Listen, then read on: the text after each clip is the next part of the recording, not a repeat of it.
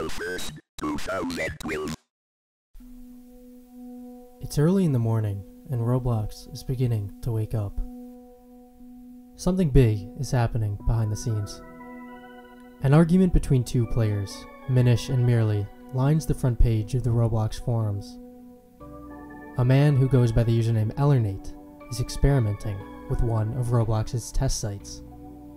On these test sites, player databases are wiped and usernames are up for grabs. It's entirely separate from the main Roblox website. Or so it should have been. You see, Ellernate is not using the test site like most others do. He's not spending the thousands of Robux brand new accounts start with.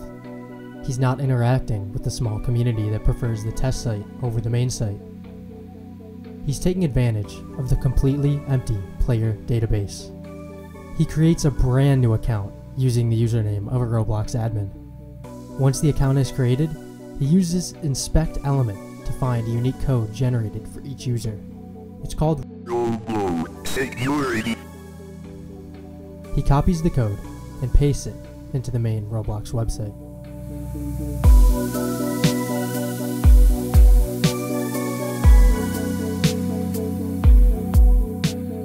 This is the story of Roblox's biggest hack.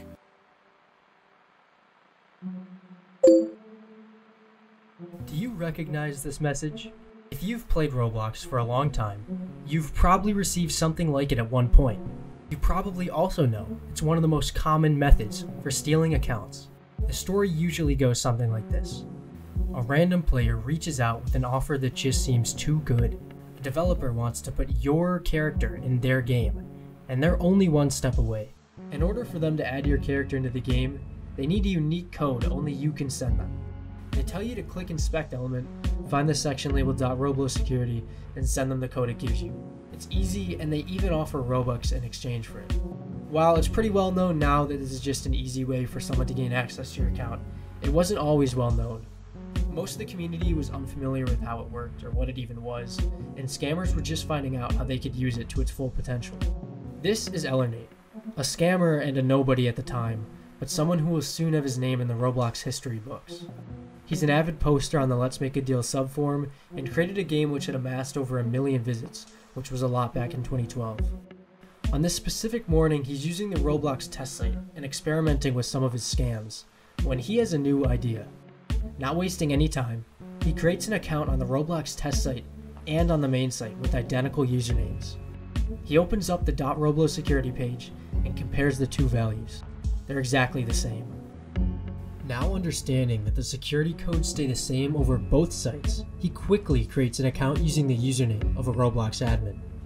He copies the security code and pastes it onto the main site. With access to an admin account, Ellernate now has access to Roblox's admin panel. With this, he has the power to moderate players, upload items to the marketplace, send push notifications website-wide, and more. The community and the Roblox administrators quickly begin to look for answers. The forums go crazy with theories and questions, but nobody knows the truth. Behind the scenes, Ellernate is showing the vulnerability to two of his friends. Meet Caleb244 and iTrapped, two players who, along with Ellernate, plan to cause as much chaos as possible. Like before, Ellernate continues to send alert banners across the website, saying things like April Fools and playing Roblox is always better than going outside. At the time, players might have pushed it off as a joke done by Roblox themselves. However, Caleb244 and iTrapped have very different ideas in mind. Caleb244 uses the test website to gain access to more accounts across the website, some even being administrators. He heads to the forums impersonating the admins and posts jokes and inappropriate content. He gives random players admin permissions and even posts on the forums using the original Roblox account. iTrap took things a step up and completely ruined Roblox's economy. Items on the marketplace are dropped to extremely low prices or even free. He creates new items, the most famous one being a smiley face for 100 Robux.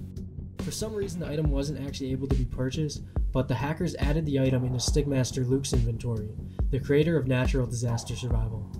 Expensive items are given out to various accounts for free, and all three of them give themselves Dominuses and other expensive items. After several hours of Roblox being unable to figure out what was going on, the website shuts down.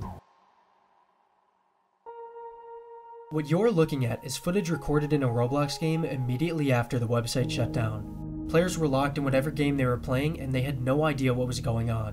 What started off as a simple April Fool's prank quickly evolved into one of Roblox's biggest compromises. A few hours later, the website returned and all seemed normal.